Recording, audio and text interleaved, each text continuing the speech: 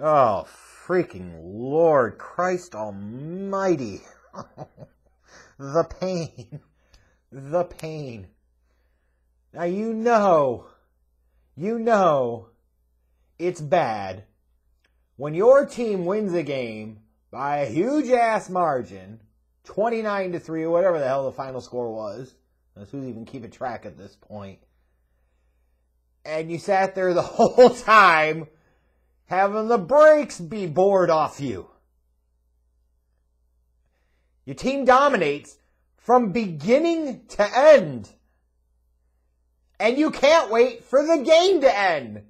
That, ladies and gentlemen, is Bears football meeting up against Giants football. Oh my frickin' Lord.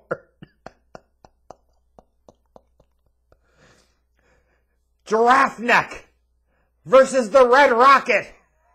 The Ryan Pace Bowl. And what a effing doozy it was.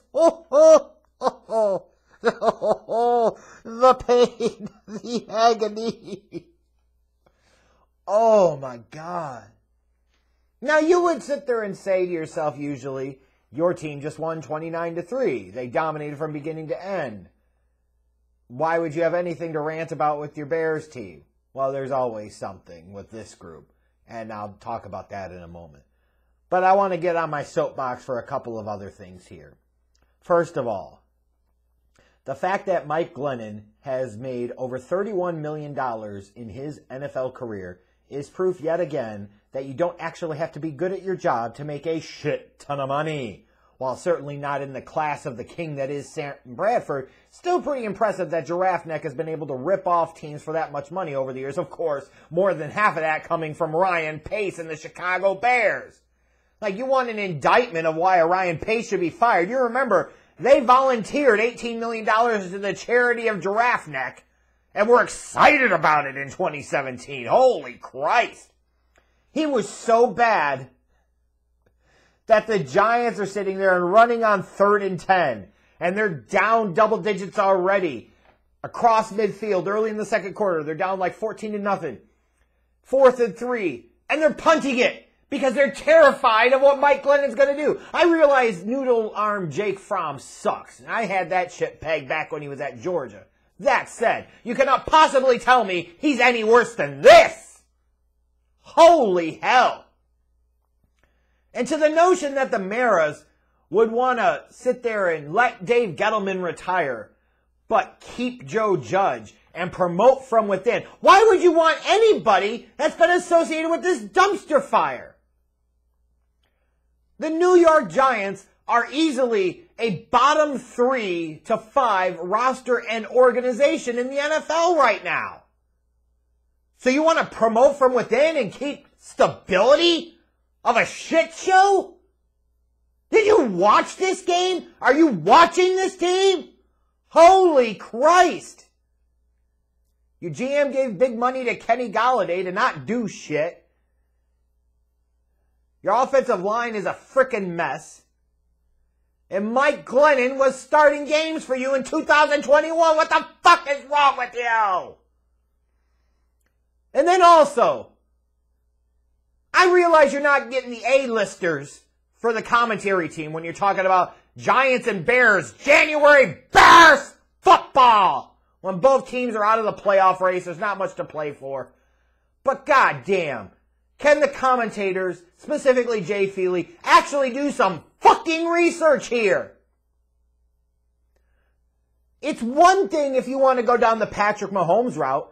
If Mitchell Trubisky is actually still suiting up for the Chicago Bears, playing in this game, and stinking it up like he did the previous 4 seasons. That's not the reality anymore.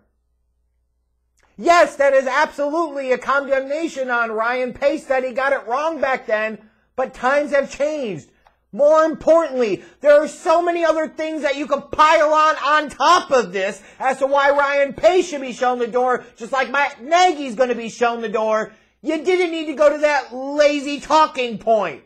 Here's the talking point. He hired fucking Matt Nagy. The Chicago Bears were 5-10 coming into today's goddamn game. It's not that hard.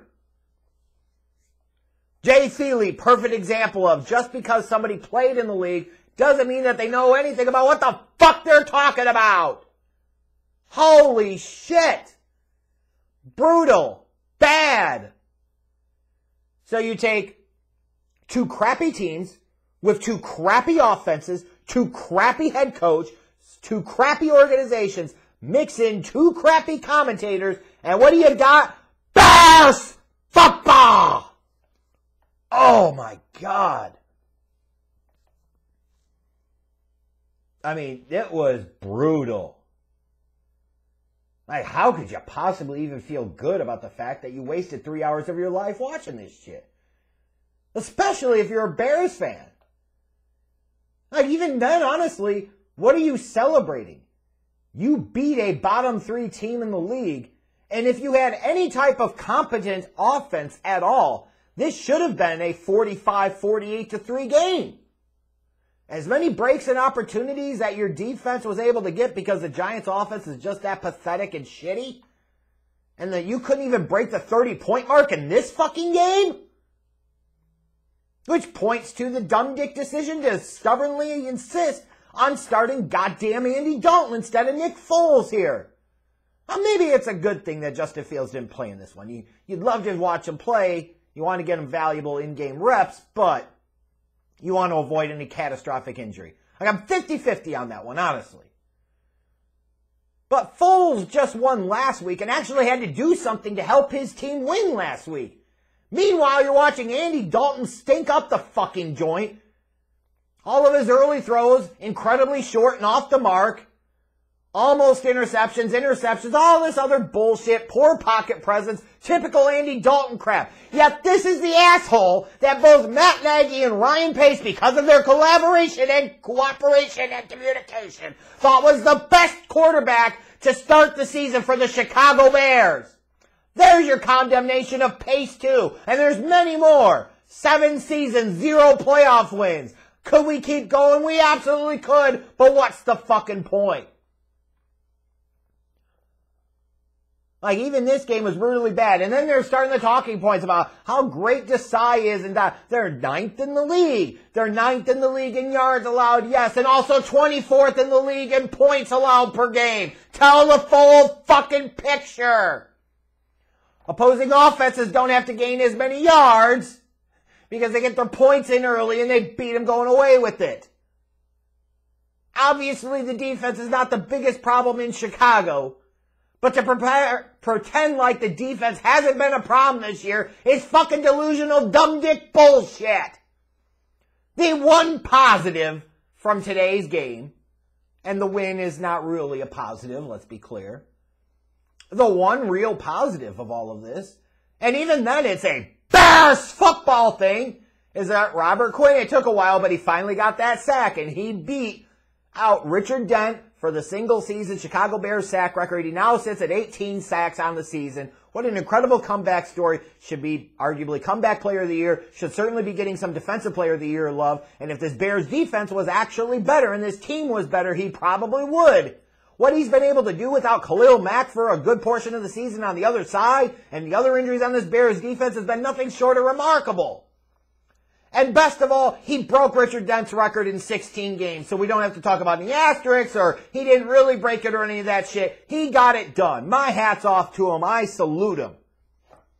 But otherwise, like, you even got Matt Nagy when you're up huge, 4th down. Now you want to sit there and throw out of the Wildcat? And even then, Kmet was frickin' open and Montgomery just didn't put enough on it. But oh my God, this game was so brutal and so bad. And because the league has expanded to 17 games of a regular season, as much as you might have wanted to pull an Antonio Brown if you were a Bears or Giants fan today while watching this goddamn game at home, the worst part of it is you got one more game left in the season. Oh, brutal. Just brutal. It could be worse, though, if you're a Bears fan. You could be a Giants fan. Incompetent ownership. Well, Bears got that, but the Giants got that too now. Incompetent head coach, the Bears got that. But the Giants not only have that, but apparently seem poised and determined to keep Joe Judge for 2022. Oh. The Bears have some thought that they could have the future of the franchise at the quarterback position. The Giants should have none of those delusions. It's bad. It's the best thing that could have happened to the Giants, though, today was losing this game, because at least their own pick stays at 5th overall as of right now, and the Bears winning doesn't really change the slotting for the Bears' first-round pick that went to the Giants in the Justin Fields draft day trade back in April. But oh my God, this was a game that you wanted to opt out of, because this was brutal, bad. Brutal, bad. Defense, offense lacking. Bears football!